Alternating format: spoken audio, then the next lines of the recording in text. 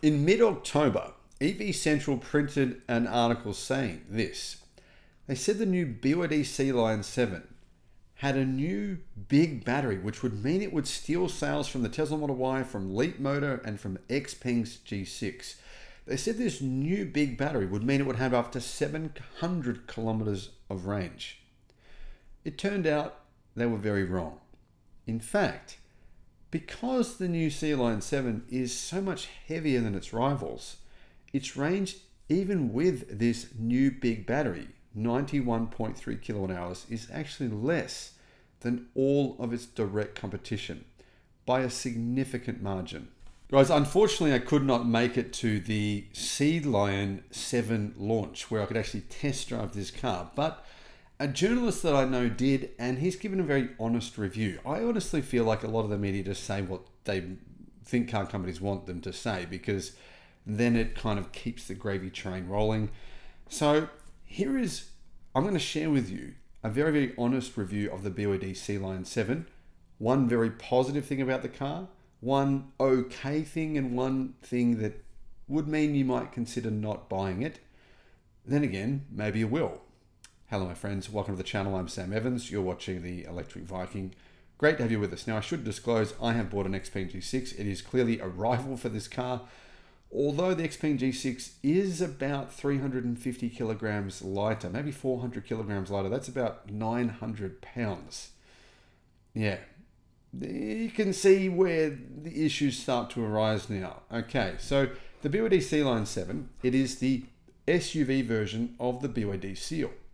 Pretty much the same car, very similar in many, many ways. If you've got a BYD Seal or you've test driven one, you'll find that the cars are similar, but there are some differences. And some of those differences are maybe not so positive. That's when it comes to things like suspension, body roll, etc.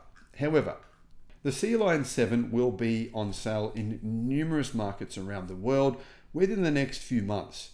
And this is a direct rival to the Tesla Model Y. Now, Ilya Verprate, he writes for Autocar, and he's shared a review. I've read some of his reviews before, and well, put it this way, he tells he says honestly what he thinks. And there's a lot of reviewers, a lot of people out there, you know they're not telling you the full truth. I've met some of them.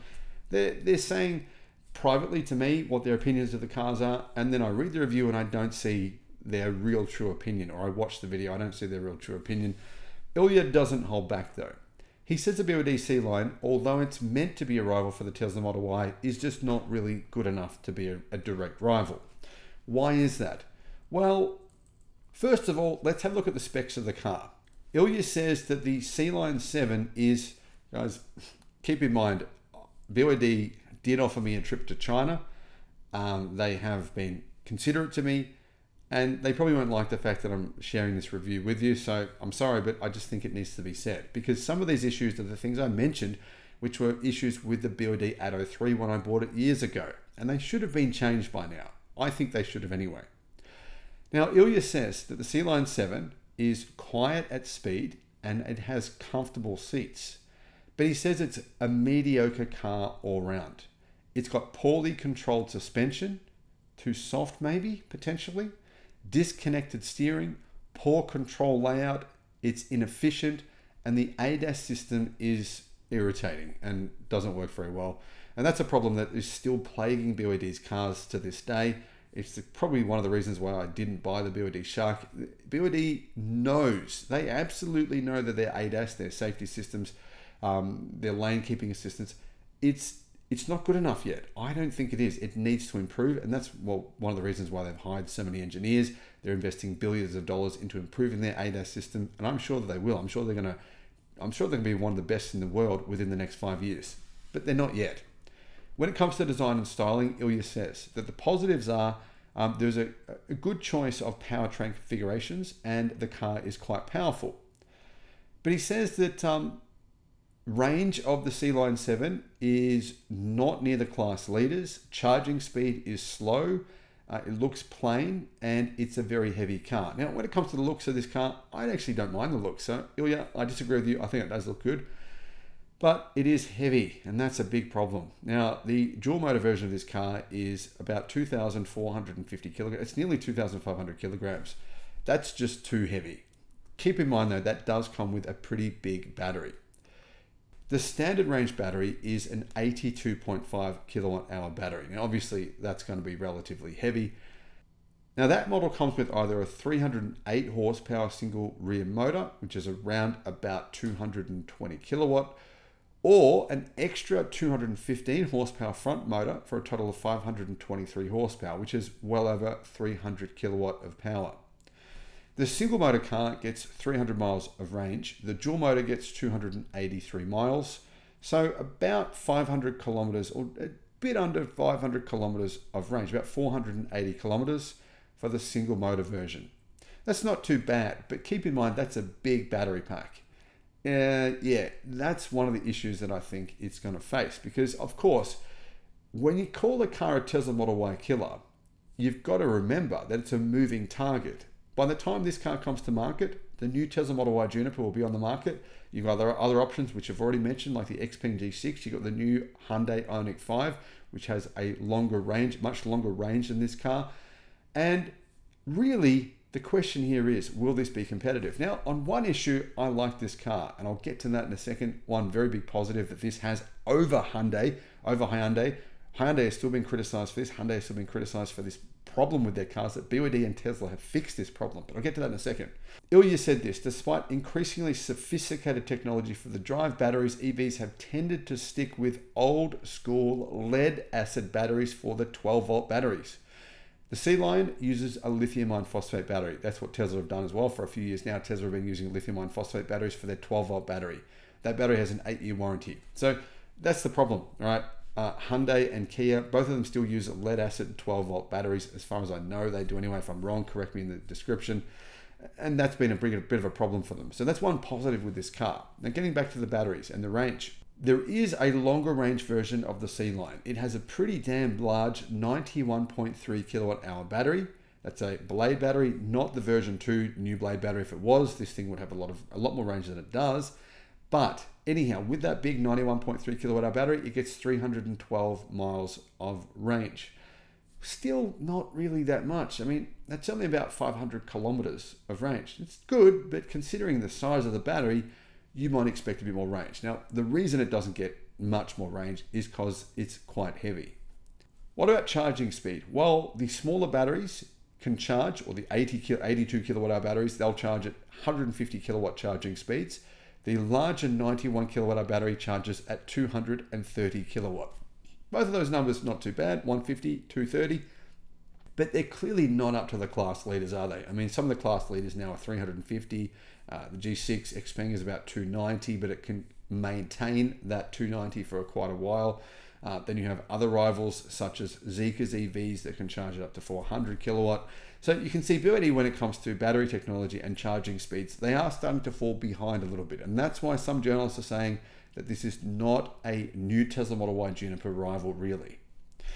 The Sealion 7, because it uses pretty much the same cabin as the Seal, does have a fairly nice interior, say journalists. It has, or says Ilya, it has high quality materials. It's fairly spacious. It has a comfortable driver's seat with plenty of adjustability. But one thing, areas that let it down are this: in practical infotainment and control layout, it has no step up in perceived quality from the Seal. Not that that's really a problem, I don't think. And it has a perched driving position. So some journalists who have sat in this car find the driving position to be a bit awkward. Anyhow, here's one big positive. Ilya said this: BYD is clearly listening to feedback when it comes to its infotainment, hence the permanent shortcut bar and the additional configurability. Basically, you can change what the shortcut bar has depending on what your needs are. Apple CarPlay is now also more integrated into the native interface, so music shows in the standard media player. These are positive steps, but there's a long way to go. So here's the thing. Journalists are saying that the media screen still is behind some of the competition, and it can be a little bit challenging to deal with. Anyway, the interior is dominated by an enormous rotating touchscreen, which I think is a good feature, that touchscreen. It runs a new generation of software, which is prettier, and Praise Be now has a permanent bar at the bottom with a bunch of shortcuts and basic climate controls. Much better, but it's still pretty dreadful, says Ilya. It's riddled with wonky translations, unfathomable menus, and wasted space. And on my test car, I couldn't get Apple CarPlay to work, either wirelessly or with a cable. Practicality is decent. Rear passengers have acres of legroom, but not the most comfortable seating position because the floor is quite high. The boot has exactly the same volume as the Hyundai Ioniq 5 and is similarly shallow, and there's a useful 58-litre frunk that's slightly fiddly to access. So it does have a frunk, 58-litre frunk, and boot space is the same as the Hyundai Ioniq 5. So when it comes to the engines and performance, the positives were this: it's fast and it has good drivability. Negative was very, very, very bad ADAS. Driving the Sealion 7 is relatively simple. There's 2 drive modes and 2 levels of regen braking. They don't make all that much difference between the 2 of them. I think the regen braking, it should be improved in BYD's cars. They should have the ability to completely stop the car. So I got used to in California driving a Tesla Model 3 with full regen braking, and I thought it was great. I never used the brakes. Never, ever, ever used the brakes. That is an area where I think BYD, they should change. They should have full regen braking so you don't need to use your brakes. Despite a curb weight of nearly 2.5 tons, 523 horsepower makes the Sealion 7 very fast, and its power delivery and braking are smooth with no noticeable issues. That isn't to say that there's no typical new brand weirdness about the Sealion 7 though. It starts with the assisted driving features, which are diabolical. The overspeed warning doesn't just bong, it also dims your music, and turning off the audible warning, pretty easy to do, turns off the visual speed limit indicator. There are 2 stages of lane keeping assistance to disable. One is so constant that it feels like you've got a flat tire. The driver monitoring system will nag you if you look in the mirrors. Sometimes, but not always, weirdly, a voice will tell you ACC active when you turn on the cruise control. When I bought my BYD 803, I found some of the similar issues with the ADAS and the, to be honest, the overall operation of the car. I made a video about this and I was just, wow. Some people who own the 803, they hate me. BYD fans, they hated me for actually pointing out my experiences and doing what Ilya's doing, just telling it how he experienced it, telling what his experience was. So, you know, when it came time to, to be honest, when we had to sell that car because we had needed to raise money for Shanna's cancer treatments, I wasn't, to be honest, that concerned. These were the key reasons. We had these challenges and I think it's worth pointing them out because other people are afraid of doing it. You know what? I'm never going to change. So I'm always going to tell the truth. I'm always going to tell people how it is. And I think that's how journalism should be. We should be objective, even if people don't like it, even if brand fans are going to trash us and unsubscribe from our channel and say really cutting, hurtful, negative things about you online. You've still got to keep telling the truth. Ride and handling. Here are the pros. Ride is fairly soft. I don't really like it when I find cars have too soft suspension, but that's a positive, says Ilya. ESC keeps things orderly and isn't too intrusive. The negatives are a disconnected feeling steering wheel and loose body control. You would expect at least a bit of handling talent to back up the generous power, but the Sealion 7 doesn't have any. As with other BYDs, it was very softly suspended. Combine that with very light remote steering and you end up with a car that inspires no confidence in the bends and has pretty poor directional stability. When you get out on the power out of a corner, you can feel it start to send power to the rear axle and start to rotate, which would be a good thing in a car with more control. But in this case, it just feels disconcerting. My test car was on winter tires, but high quality Pirelli ones, so I don't expect a set of summer rubber to cure the Sealion 7's ills. But at least it's a comfy cruiser, right? Well, sort of. Although the driving position perches you over the controls somewhat, the seats are soft yet supportive, and other than a bit of wind noise, the car is pretty quiet at a cruise. But despite the soft springs, there's still a bit of weird knobbliness to the otherwise floaty ride. I'd rather have something more consistent. What about running costs and miles per gallon or efficiency? Pros, okay range and charging. Cons, said Ilya, projected UK prices are expensive compared with rivals. Now that won't be the case here in Australia. I think in Australia it'll be priced very well. Many markets will be priced well. In the UK, for some reason, BYD cars are priced a little expensively, and in Europe as well. Inefficient, so it gets only average range from quite a big battery. Now, of course, that's really down, probably more than anything else, to the fact that, I don't know, BYD's efficiency, BYD's always struggled with efficiency in their cars, and that's a fact. That is objectively true. If you look at the BYD Atto 3 using the same battery as the Tesla Model Y, how can Tesla get more range from a much bigger car using the same size battery? Doesn't make sense. Anyhow, it's also due to the fact that this is only using lithium iron phosphate batteries. It doesn't use NMC batteries, and the batteries it does use have pretty low energy density in comparison to some of the newer LFP batteries on the market. Now, when they test drove the car, they discovered that it wasn't getting anywhere near the WLTP figure when it comes to range. But who knows? To be honest, I don't know how they drove it.